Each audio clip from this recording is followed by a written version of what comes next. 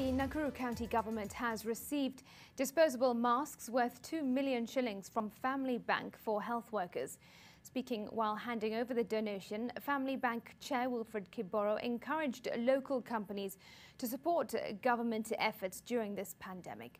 The face masks will be utilized by health workers at the Nakuru Level 5 hospital, which utilizes nearly 5,000 masks per day. The hospital also hosts the county's main isolation facilities. Asante sana. This will go a long way. As you know, Nakuru is the gateway to the Western Kenya. And we need some of these facilities which will help us a lot. And 2 million is not something small. We really appreciate.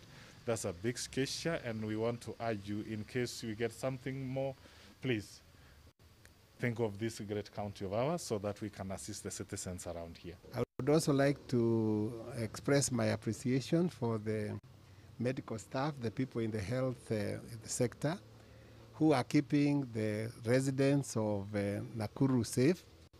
I'm also a resident here. I live in Subukia, so this is very personal and very good to me to be able to help in my county for the being in the front line for the fighting against the COVID-19.